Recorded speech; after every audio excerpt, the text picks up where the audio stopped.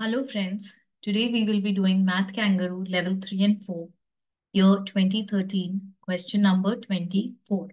Let's read the question. Beatrice has a lot of pieces like the grey one in the picture. This is the piece.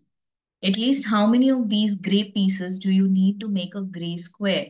We need to make a grey square and they're talking about the least number of pieces that we need to make a square. Now, what are the number of squares in this piece? You have 9 squares and we need to make a full gray square. Now, if we need to make a square, suppose we start with 3 pieces. So we have 9 of these, 9 of uh, 3 such pieces. So you have 27. Now, 27 is not a square. Now we go to 4 times 9, we get 36. So 36 is a square, which is a 6 by 6 square. So let's just try making a 6 by 6 square.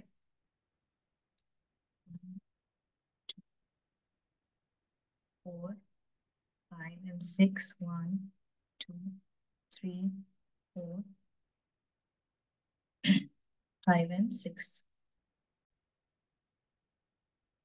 So let's assume this is a 6 by 6.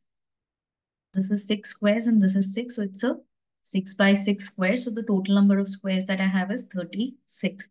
Now I have 4 of such kind of pieces. Let's just try to fit them in.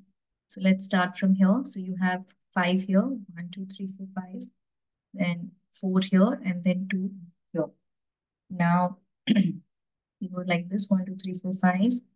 1, 2, 3, 4, and 2 here. Then you have 2 here, 4, and 5, and then 2 here, 4, and 5.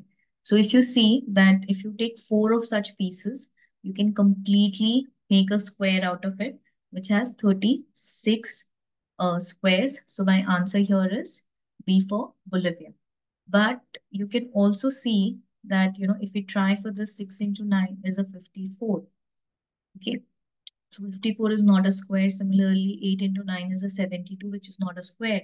But if we do 16 into 9 is 144. Now 144 is a 12 square, which is 12 times 12. So this will work for this as well, which is option E. But the question says at least how many.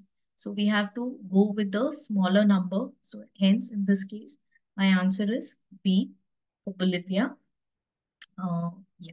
So I hope you like this video. Please subscribe to my channel. Thank you for watching.